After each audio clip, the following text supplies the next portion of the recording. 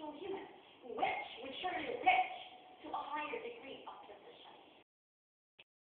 As a result, researchers have resorted to use legally or illegally aborted baby studies for their experiments. On the other hand, let's take a look at the transplant industry. In transplanted organs, the donor must be genetically identical with the recipient for the immune system to have a very slim chance to reject the organ. Due to this hassle and this great expense it costs, researchers have chosen the easier way. So let's use the aborted fetal organ.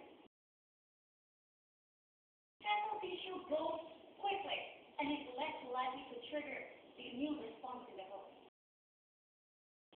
Thus, fetal organs are less likely to be rejected by the immune system. This is why fetal organs have become even more common.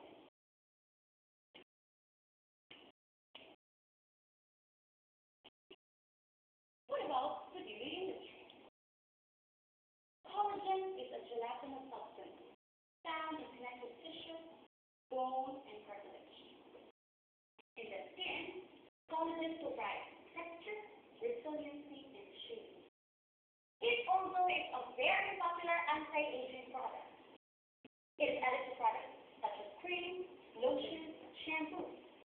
Since it is widely known that collagen works to improve skin quality. Everywhere, human collagen can also be taken from aborted human fetuses. Who supports such ruthlessness? Obviously, it is the unsuspecting customers who patronizes collagen-enriched cosmetics. You may not know that you may be applying manufactured dead baby collagen in skin cream on your face. That's amazing. To what lengths will you go to feed your vanity?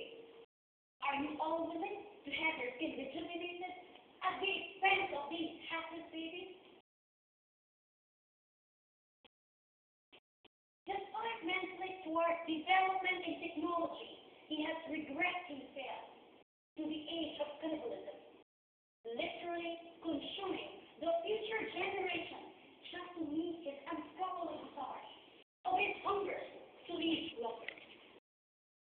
Men have stripped the unborn generation of their dignity and has equaled them to the cattle destined for the slaughterhouse. Consequently, men have reduced himself to more or less than a group. Now, do you still want to let your money go in?